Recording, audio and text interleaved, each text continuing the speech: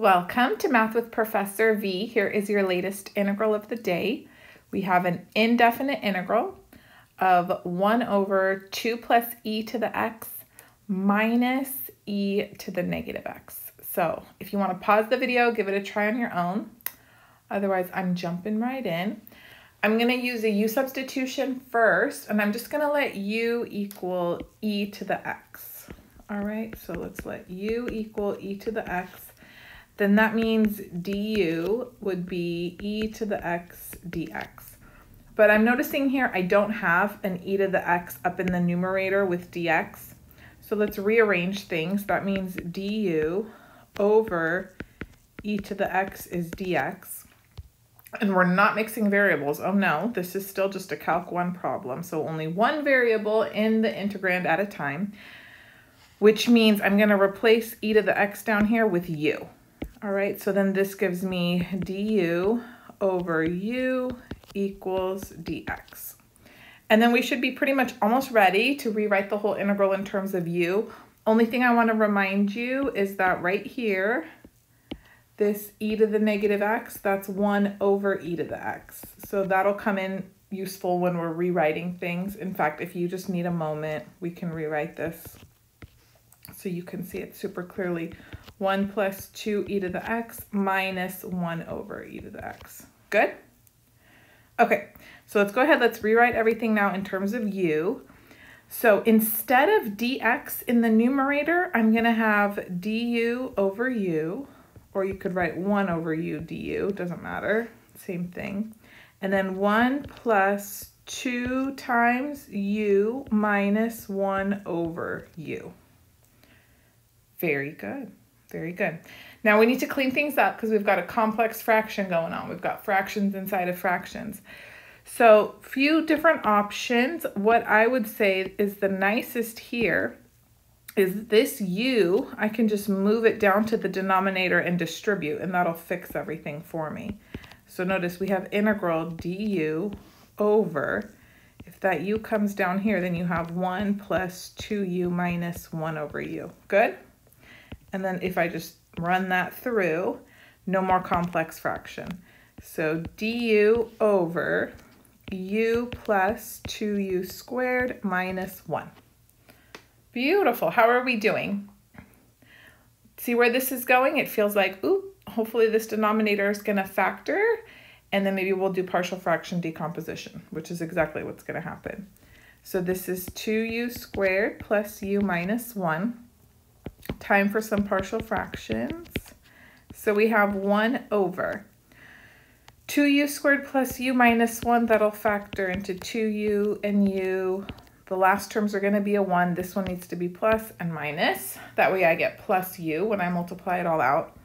And then since each of the factors in the denominator are linear and they're not repeated, then I'm just going to have constants in the numerator for my decomposition. So we'll have a over 2u minus 1 plus b over u plus 1. Now let's go ahead, multiply through by the LCD, 2u minus 1, u plus 1. So we can solve for the constants a and b. So let's see here, 1 equals a times u plus 1 plus b times 2u minus 1. And you can distribute and create a system of equations, or we can just come through right now and substitute in. Let's let u equal -1. Then 1 would equal a times 0 plus b times -3. So that means b is -1/3. And then similarly, if I pick u to be 1/2, that'll make this whole factor 0. So let me let u equal +1/2. Then 1 equals a times 1/2 plus 1, that's 3/2, plus b times 0. So 3/2 a equals 1, that means a is 2/3. Fabulous, fabulous. Okay, so then I can rewrite my integrand. So we have now the lovely 2/3 over 2u minus 1. I'll put minus instead, and then the 1/3 in the numerator and the other term was u plus 1 in the denominator. Put some parentheses and a du. All right, good. I'm not going to do any more substitutions. I'm ready to integrate. Now, generally speaking, you should be comfortable with the fact that if you have integral 1 over x dx, it's natural log absolute value of x, right? Plus c. So I'm noticing this is the same form. Since there's a 2 in front of the u, I'm just imagining like, oh, I need to multiply by 1/2 when I take the antiderivative. Or if you were to do a u substitution, then you would have a 1/2 du, right? But we don't need to go through all of that. It's just a little constant, okay? So we can just mentally handle it. So you keep that 2/3 that's in the numerator. Then we're gonna multiply by a 1/2, and then I have natural log absolute value 2u minus 1. That's the antiderivative of the first term. All right there, good? So I'll just repeat, this 2/3 just comes along for the ride. This 1/2 is here to undo the 2 in front of the u. If you had gone through another substitution, you would see we'd pick up a 1/2, or just think when you're taking an antiderivative, right? You're undoing your differentiation rules. So when we take derivatives, we would have to multiply by a 2, hence we're dividing by 2.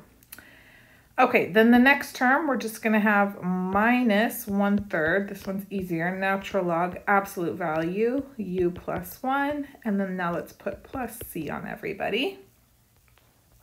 And then 2/3 and 1/2 canceled, I just have 1/3, natural log absolute value. Do you remember what u was? Yes, it was e to the x, so let's sub that all back in. Minus 1/3 natural log absolute value e to the x plus 1 plus c. And then I can factor out a 1/3 and then combine all of this into a single logarithm. That'll be beautiful. So 1/3 natural log absolute value. Now I do want to say something. This term does not need the absolute value bars because I know e to the x is never negative. So e to the x plus 1, that's going to be positive. That's not the case over here because I have 2 e to the x minus 1. So that, will be negative for certain values, which is why we need to keep the absolute value bars. If I kept the natural logs separate, then I could write it this one with absolute value, this one without. But since I'm going to combine them all together, then I need to keep it for the whole thing. We can only be as strong as our weakest link. Does that make sense? Since the numerator will need it, I have to keep it.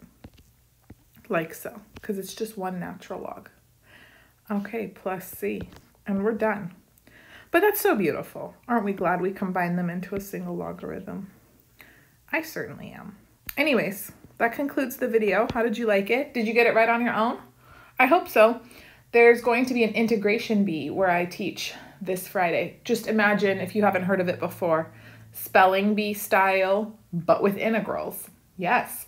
So if you're prepping for something like that, just let this playlist run. It'll help you sharpen your skills. If you need any review of Calc 2 topics, Calc 1, or you're in Calc 3, whatever you're taking, I have full video lectures for every lesson, and they're organized into playlists on my YouTube channel. Subscribe if you haven't already. Give the video a thumbs up, and you can also follow me on Instagram, TikTok, Twitter, Math with Professor V. I have classes taking exams later this week and next, so once they're done with that, I'll record the solutions to their exams and share. Calc 2 is taking their exam on sequences and series, and I'm sure you guys are curious to see what their test's gonna look like. I'm excited. I hope they do really, really well. They've been working so hard. So anyways, that's it. I have to go to work now. I'll be back sooner than later. Love you all. Bye.